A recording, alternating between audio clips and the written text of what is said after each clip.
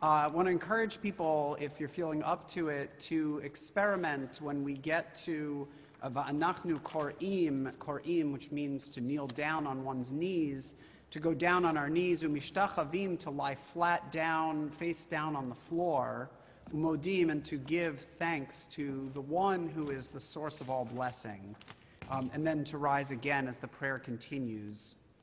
We have invited 3 members of our community to offer reflections on each of these sections.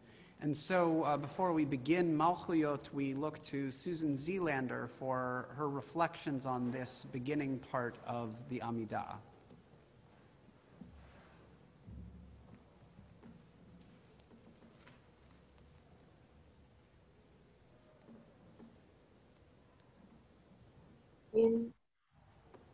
The title of this, as Rabbi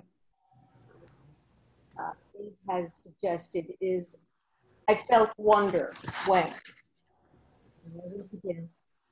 In 2014, after 51 years of marriage, my husband died while we were snorkeling in the Caribbean.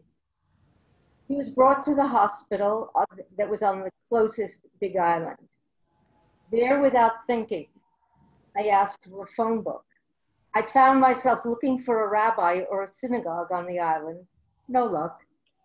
And I should mention here that neither my husband nor me, nor our 3 children, were raised in an observant home. Meanwhile, my initial instinct was to not leave my husband's side, and I didn't. That night, I asked if I could stay nearby. It's a Jewish tradition, I explained.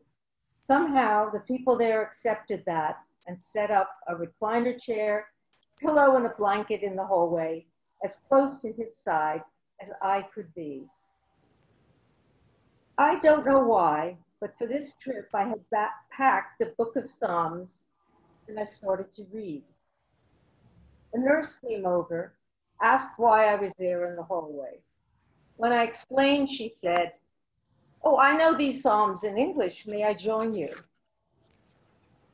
The next day, my children were there.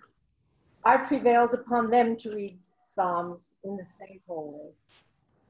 And 2 days later, a Chabad rabbi from a distant island came to support us. When I experienced the caring of the people on that island, the wisdom of the Chabad rabbi, and the humanity of our traditions, I felt wonder. Baruch atah Adonai Eloheinu, melech haolam she'asani Yisrael.